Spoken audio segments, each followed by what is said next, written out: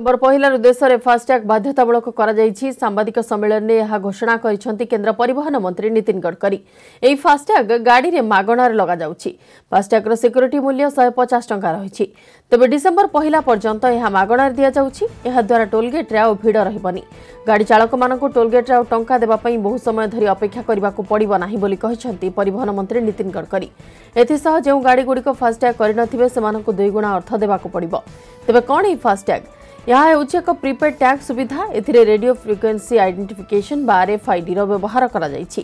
ଏହା ଦ୍ୱାରା ଗାଡ଼ି ଚାଳକମାନେ ଟୋଲଗେଟ୍ରେ ଆଉ ନ ଅଟକି ବିନା ସମୟ ନଷ୍ଟ କରି ଯା ଆସ କରିପାରିବେ। ଫାସ୍ଟ୍ୟାଗ୍ ଆକ୍ଟିଭ୍ ହୋଇଯିବା ପରେ ଏହାକୁ ଗାଡ଼ିର କାଚରେ ଲଗାଯାଇପାରିବ।